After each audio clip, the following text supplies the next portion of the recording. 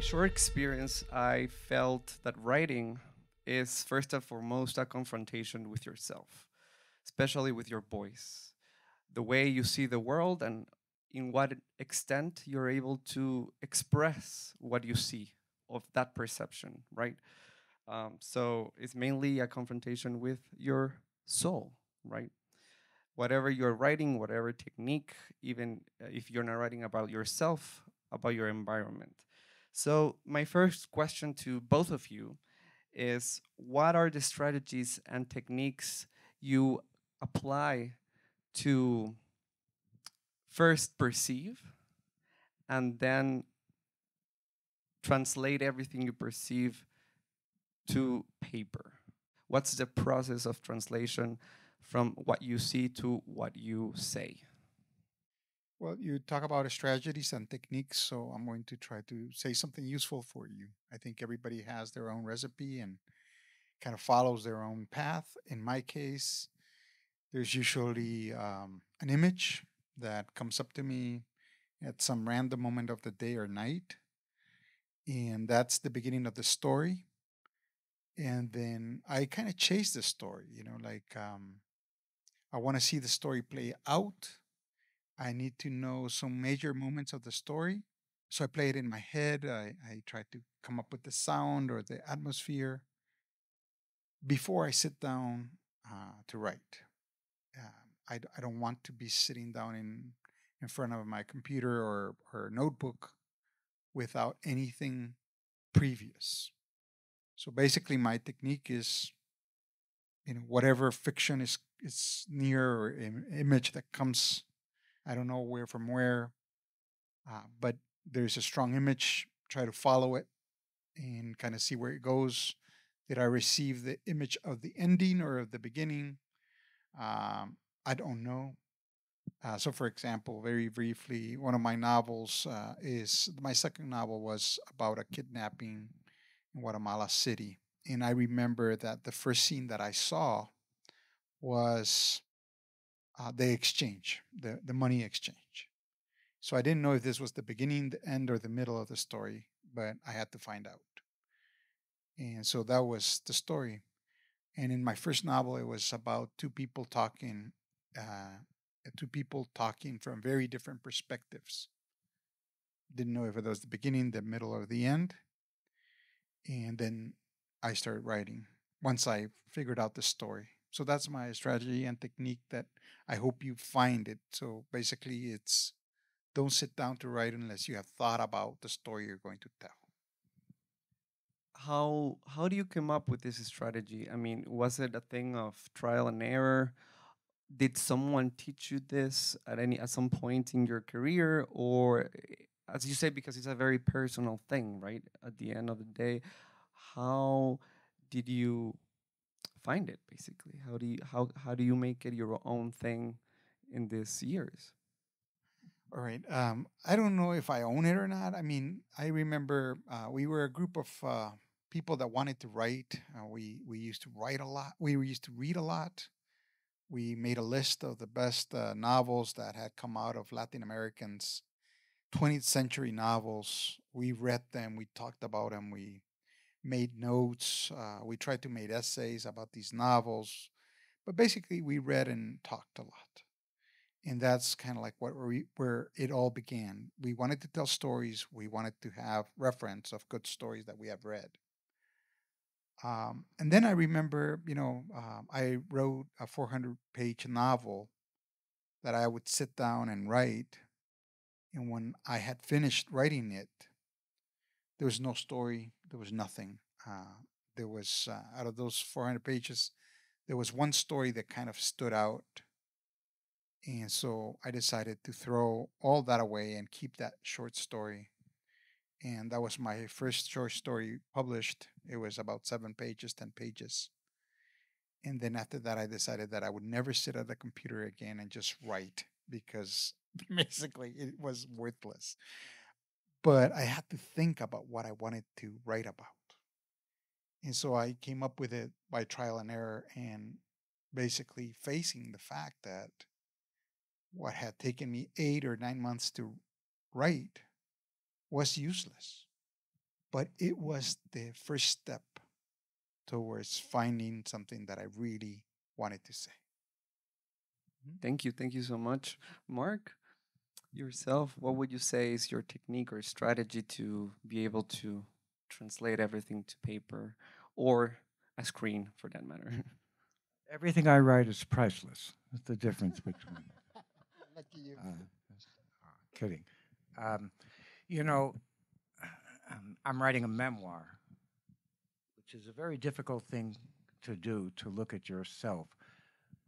Freud said that he could analyze everybody in the world. They could all come into his sofa, sit on his sofa, and he could figure out their story, but he couldn't analyze himself. He needed somebody else to do it for him. And I kind of feel with questions like that, they're so broad and they're so encompassing that it's difficult to pinpoint. But let me say this. Um, Getting an idea is not an intellectual experience.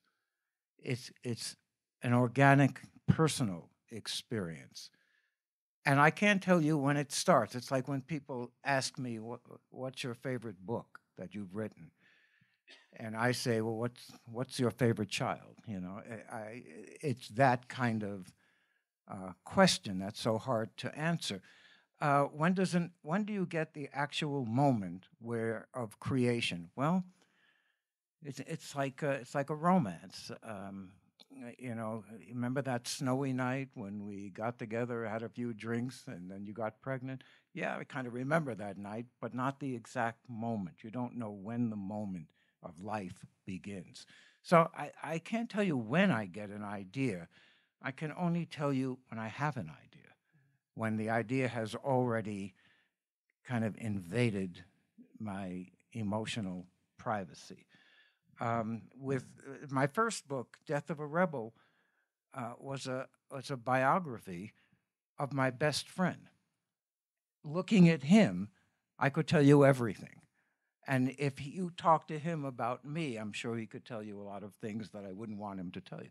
But um, to write about myself, it's really what you do with every project. There's an aspect of yourself in every project. I wrote two or three novels when I was younger, but I couldn't. I wasn't satisfied with that process. It was too amorphous for me, and that's a personal thing. With biography, you already have a beginning, middle, and an end. So the question is not what film did they make, or what was their next movie, or who did they marry, or the question is why did they do that? Where is the subject in his or her work? What on the screen or in their activism is reflected in what moves me? So you know, when I did Cary Grant, which was a huge book for me, just published in Spanish. We're going to leave a copy at the library, republished in Spanish. It keeps coming back in different parts of the world. One of the reasons I wrote the Cary Grant book is because he was my mother's favorite actor. And she used to rave about Cary Grant. I used to say to myself as a kid, wait a minute, aren't I as great as Cary Grant? Why is she not raving about me? That, yeah, funny. I agree with you. But it's not funny. You know, something there that I needed to find out. I needed to find out who this fellow was that my mother loved so much. And so the spark of creation, as you say, you actually do sit down, I think, and look at a blank screen. And a blank screen is your enemy, in a sense. It's a challenge. And you have to somehow find what's inside of you, get it out, put it on the screen, the computer screen I'm talking about. And then a year, 2 years, 5 years, 100 years later, somebody read it, and when they're finished, think that they know you, even if you're writing about somebody else. Now, we just saw a devastating movie in our second year class. And even though it was made all those years ago and a different culture, not only in countries, but in time and in emotions, we all got it. So William Wyler came alive for us today when we watched that film and how he put himself in it. Well, that's, a part of all the biographies are a part of my own existence. So I'm trying to take this leap into taking the shield away and try to show you a little bit of who I actually am with a memoir. It's very, very difficult. I need Freud to help me if he's around, and then I'll be able to get it down. So I find biography to be an art form, and the external um, uh, form, beginning, middle, end, is already there. And so the conflict is not between necessarily two characters as you would have in a movie or a novel, but it's really between me and the character to try to clarify that character through my writing and to clarify who I am through that character.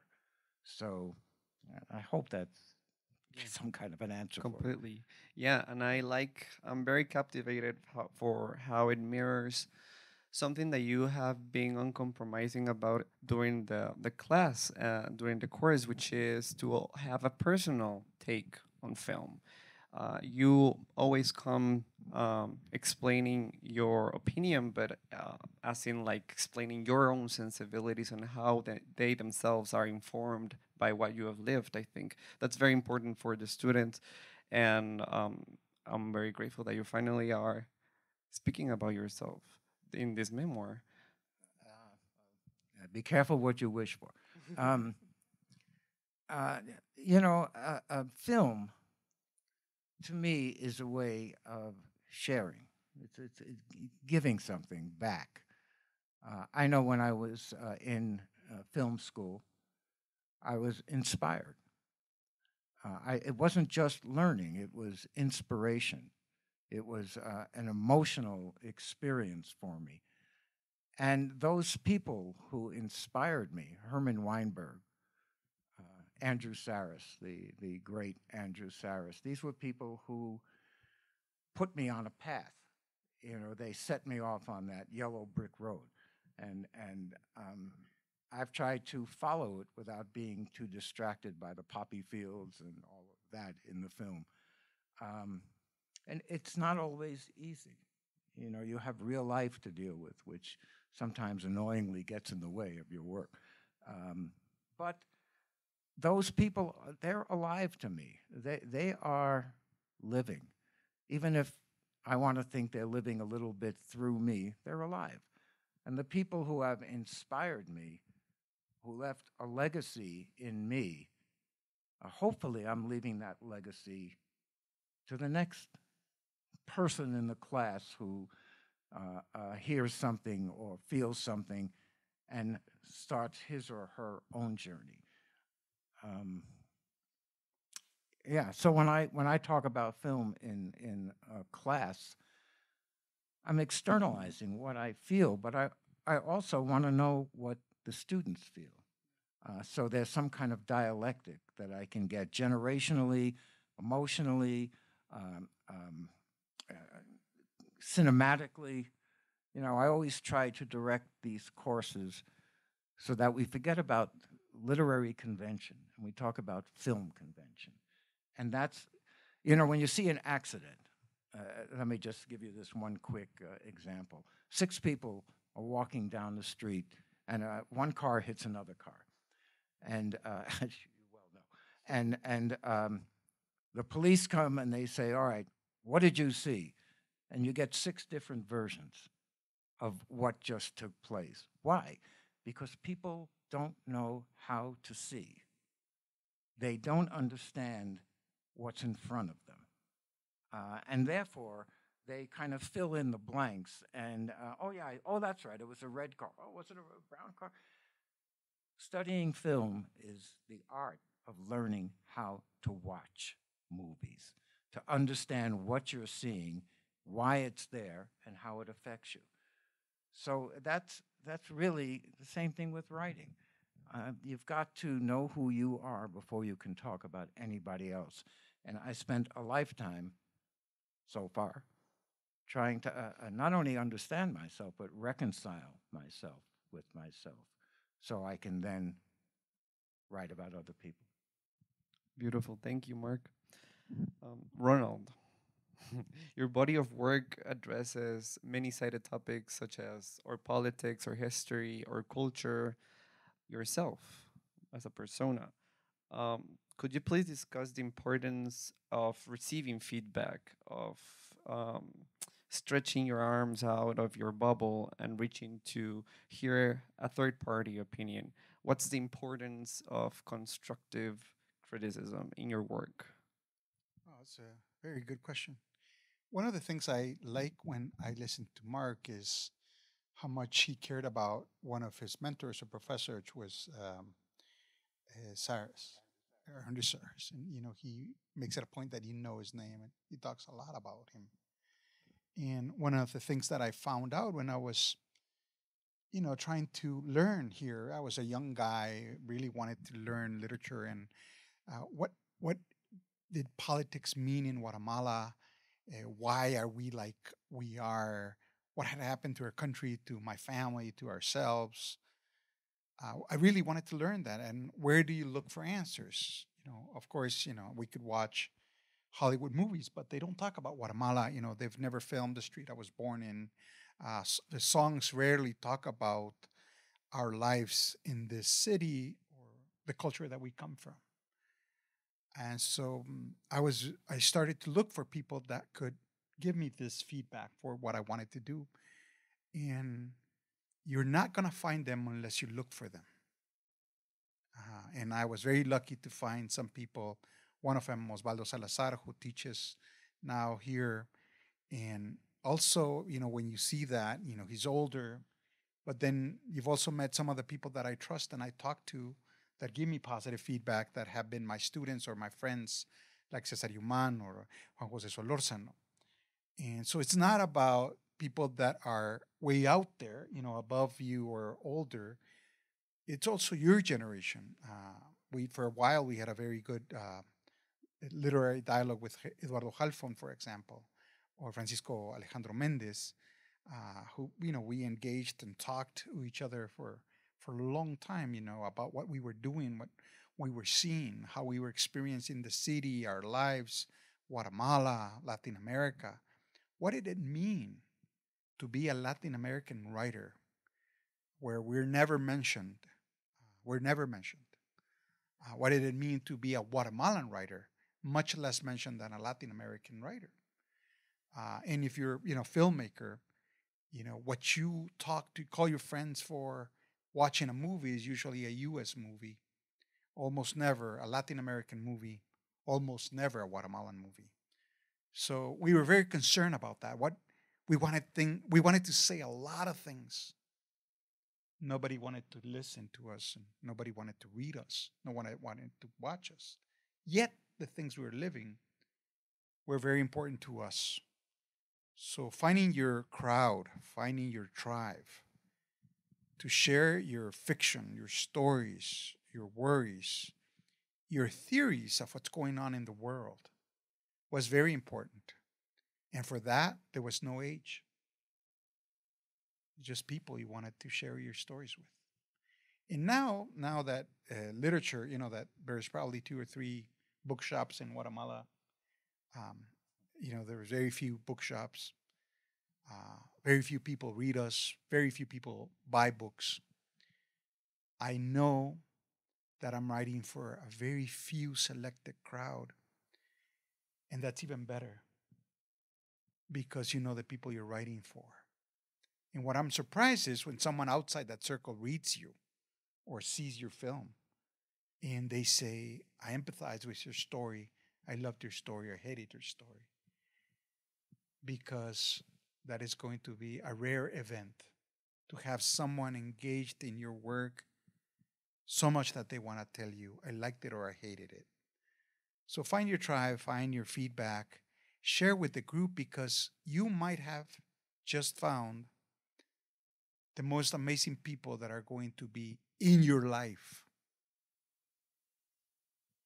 So you got to realize that this is your group, these are your friends, these are you going to be your worst critics and your best readers or public. So trust them.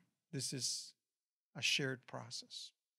Um, a whole experience down here for me is a little bit of what you're talking about, I think, because I'm like, as Robert Heinlein described, a stranger in a strange land. But I think all artists go through a period where everything is alien to you. That's kind of why you become an artist, to try to understand who you are, why you're here, anywhere. So when I was a kid growing up watching Hollywood movies from New York City, that was also a stranger in a strange land. That world was so exotic, so far away, and yet I felt like I knew it. And all of that stayed with me until I went to Hollywood and realized that the wizard was behind that curtain, and he was only a wizard. But I don't think it. Guatemala. I don't know that much about the film, commercial film, and here, but I think if you have something to say,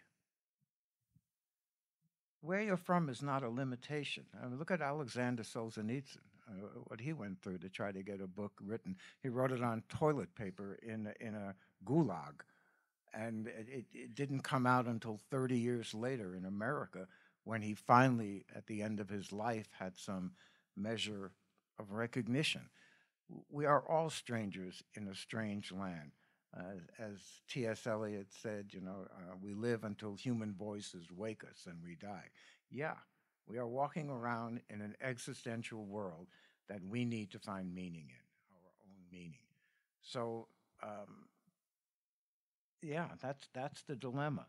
Is sometimes there's not a commercial outlet. Sometimes Americans don't know anything about Guatemala, in my opinion, or Guatemalan film. But maybe someone like Emily will wake them up. Maybe Emily can bring something to America that they don't have. So, being a pioneer, being an explorer, being someone who has something new to contribute, that's a positive thing. I'm as much a stranger in Manhattan as I am in Guatemala in many ways socially. I am um, very selective in my world. And so by choice, it's the same thing as coming to a place like Guatemala or the Midwest where I curate for a museum, curate films. Ultimately, it's a personal battle, a fight to have meaning in your life. And as artists, we try to share that self discovery and try to make it universal, whether it's Guatemala, Hollywood, Berlin, Moscow, the moon, it doesn't matter to me. Thank you. Mark, you are 27 books in a sprawling career. Um, I've been wondering. Well, you know that I'm reading Napoleon's biography. You saw the book. The book started with a very incredible phrase. It said, "Every generation writes its own biographies." I'm wondering, with this sprawling career on your shoulders, what has been your experience in navigating the specific issues of every era, of every generation you have been part of in any way or another? At the moment when you sit down and write, how do you address those issues, or is it not necessary? Have you realized that it's better to stick to the universal, let's say, and not the specific cultural wars lived in the day? That's a good question. I really don't think about any of that. You know, there are two main tracks on the railroad. One is sociological, one is creative. Um, the sociological aspects, it's like with film. You could talk about film in terms of its relevance, in terms of a film's relevance, or its historical nature, or its story, or its where it was shot, or what it means to a certain group of people. And you can talk about it creatively. Most critics write sociologically. Most critics, when you read them, they could be talking about a book, a play, music, a concert that they heard. Most critics don't even have a basic understanding of what film is. So when I studied film, especially with Andrew Saris, he was not a sociological critic. He was a critic of style, of art, of individual expression. But you know, you can't help but being sociological just by virtue of a subject that you're writing about. This fall, I'm going to be a part of a production in New York about Greenwich Village in the 60s. I mean, you can't be more sociological than that. And I happen to be a part of that world growing up when I was 5. But I knew them all. You know, I knew Dylan Oakes, Eric Anderson, and most of them are going to be, who are still alive, are going to be there. So that's a sociological event among artists. The sociological importance comes from the audience who are interested in that world.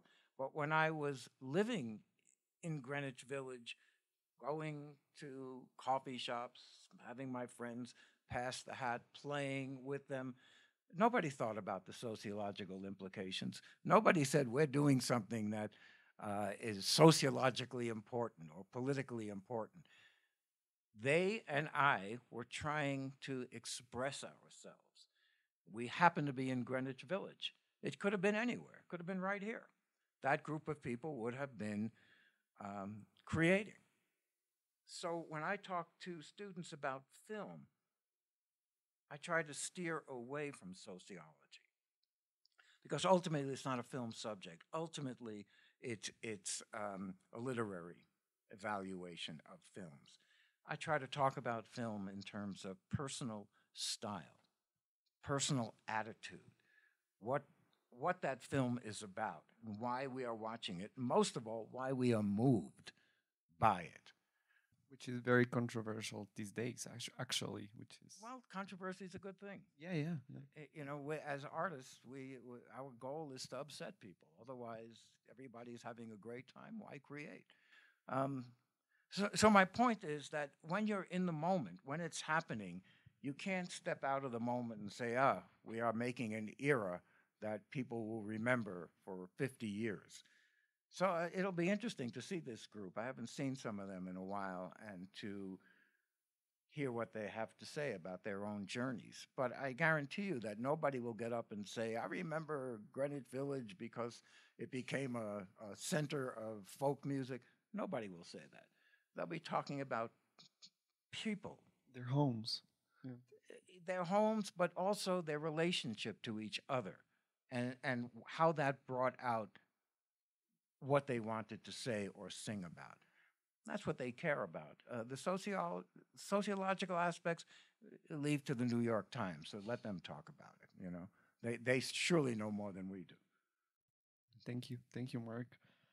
Um, so another question for both of you. Can you share perhaps insights into your revision process?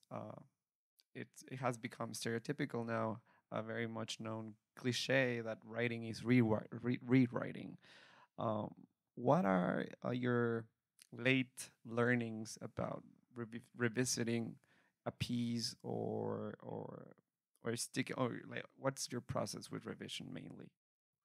Okay, so I think the writing is the easier part. You know, you're inspired, you're chasing an idea, a character. It is the beautiful moment where you fall in love with your story, and it has to be like that.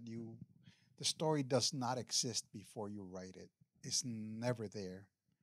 It appeared to you. You chase it, you catch it, and I always find it very similar to The Old Man and the Sea, and that's one of my favorite books of all times because the image that you have in your head is always going to be prettier than your work. And so it happens the same with film. When you envision your first short, you thought it was going to be great.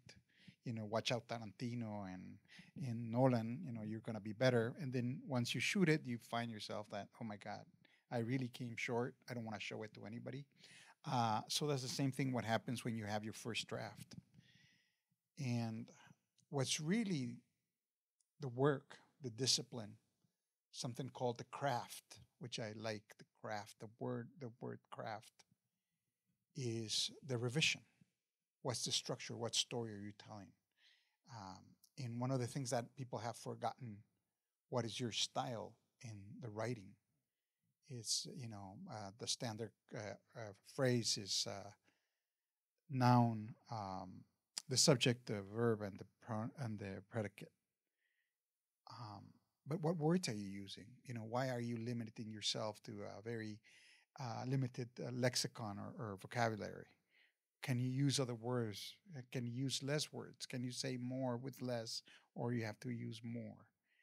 All of that work is very important, and people want to get the book published, but don't want to do the rewrites.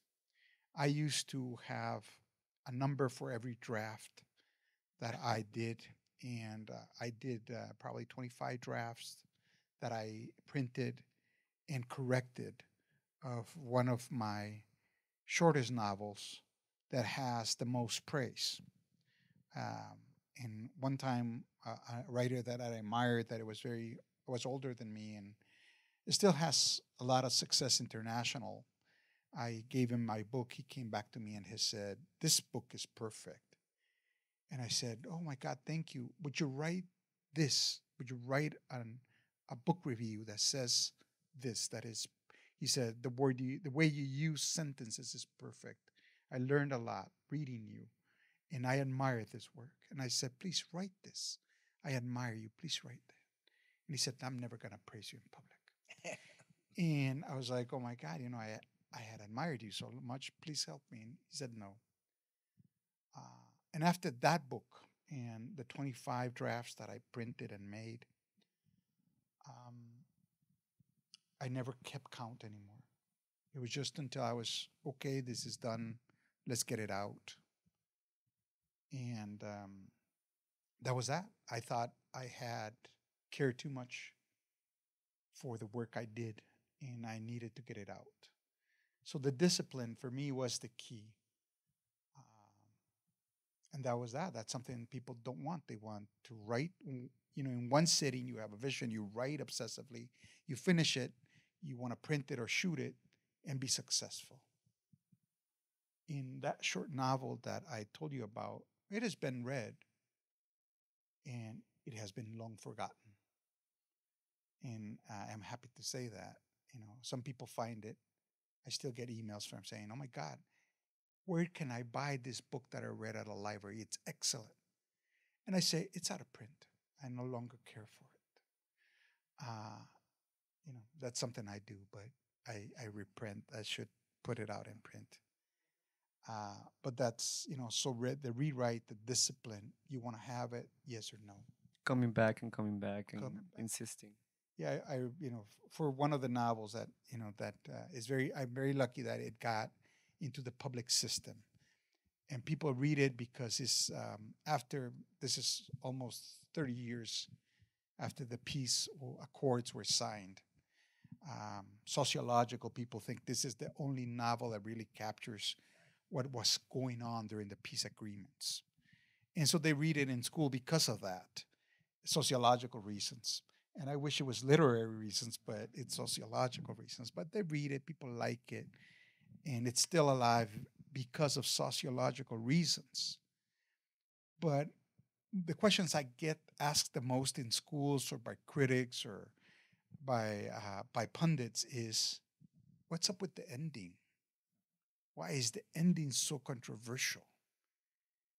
And you said, "Oh, what do you think about the ending?" I don't care about the ending. What do you think? And they tell me their versions. And I remember writing 3 different endings for the story and sharing the endings with my 4 or 5 reading friends.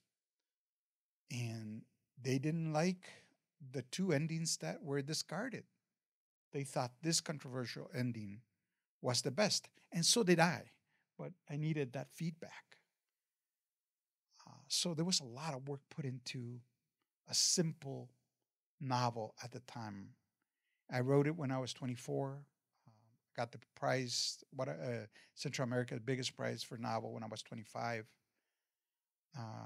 I wrote so much after that, things that I consider better, but always people praise me about that ending in that book. And I am happy because people still read it. But for literary reasons, I hope they would read other of my work. But, people are free to choose. They always choose that book. I'm okay with that. So the discipline, there's a lot of work put into that people will never find out. Thank you. Thank you. Mark, any insights? When I was a kid, I saw a film called Bell Book and Candle. I don't know if you've ever seen it. Kim Novak, Jimmy Stewart, and Ernie Kovacs, who was a very famous comic who died in a car accident in 1960. So you probably don't never heard of him. He plays a writer in the film, and I remember as a kid wanting to be a writer.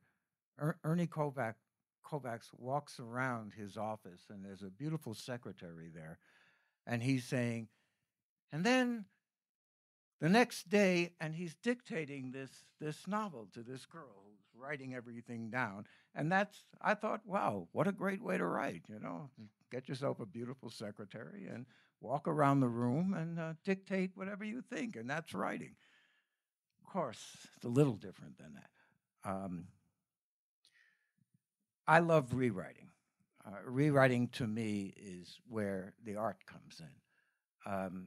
Writing, think of sculpting, where you take a lump of clay and you throw it on a palette, and there's nothing there, and then you start to shape it.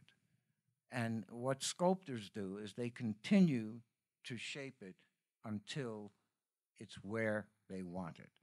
They're not satisfied with an approximation. They want it exactly right. To me, the process of writing goes like this, and some of you may have heard this before, or we may have talked about it before. I sleep with pencil and paper next to me. Maybe other people, but pencil and paper for sure. Also part of the creative process, but that's another. That's later tonight. Very important one too. Very important, crucial. But sometimes 3 o'clock in the morning, and I'm a night guy. I love if I can stay up all night, I'm the happiest guy in the world.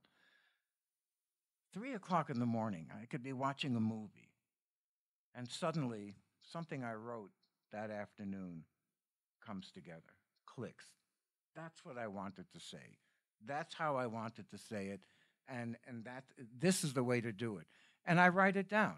Crazy as that may sound, write it down, because if you don't, chances are you're not going to remember it anyway.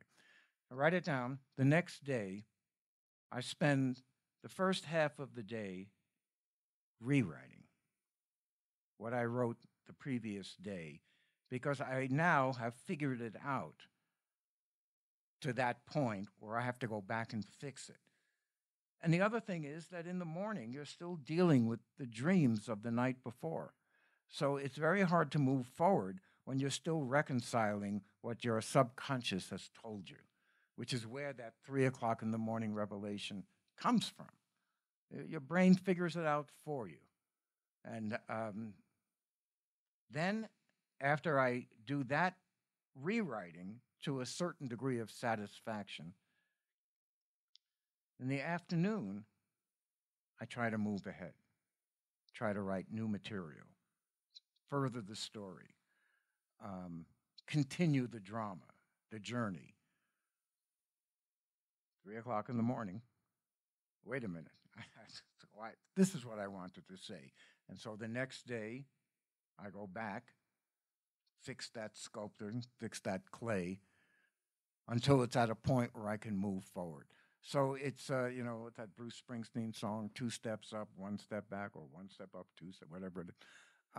That's how I write, and I find that the action, the heat, comes from the rewrite because you are now in control of what your thoughts are. You now have the tools, hopefully, to be able to make that piece of clay into a masterpiece. Um, everybody gets the same lump of clay when you're a sculptor. Here's a lump. Here's a lump. It's up to you to turn that into your masterpiece. And the process for me is in the rewriting. Writing is such a crazy way to work. Then you give birth, metaphorically, to your finished. You put the final dot, and you say, "All right, my masterpiece. I've written it." Then you send it to your editor, and he unmasterpieces it for you. So wait a minute, what's happening? What happened to this guy? Or where was that? Or why would he do this? And then you have another battle. Who's right, him or me? Who's writing this thing? And so you go through that war, and you finally get all of that reconciled. Then it goes to the publisher. Then there's someone designs a cover which has nothing to do with what you think the book is about. Wait a minute, did you read this book? Or that's one of the reasons why I love the Cary Grant cover, not this one, but the original book had only the picture, not my name, not Cary Grant's. That was a perfect cover. So then you have to go through that battle. In my Merle Haggard book, that was not the cover I wanted. I wanted a different cover, but you can't win every battle. Don't open too many fronts because you won't win. Just think about World War II. Don't open too many fronts. Finally, a year or two after you have put that final dot in, the book comes out. And you are already somewhere else. You're in another project. Your mind has gone to another stop on the express train of your life. And you have to then go back and revisit that time to generate the excitement of the moment that you had 2 years ago, 3 years ago. When you watch things like entertainment TV programs, a film opens up and there's the star of the film, and they say, "Oh, how's it going?" "Oh, it's going great. It's a wonderful film." That was done 2 years ago. That was done when they were making the film, and they store it until the right time to play it. But when you're a writer, you have to go out there and talk about things that you have already gotten out of your system. You've already expelled it from the prison of your imagination. But that's the process. You are constantly revising, revisiting. That's why I can watch a film 100 times, because in a sense, I'm rewriting my interpretation of that film. When we watched the film today, to me, it's a brand new film. You see things that you never saw before. And that's the creative process with your own work.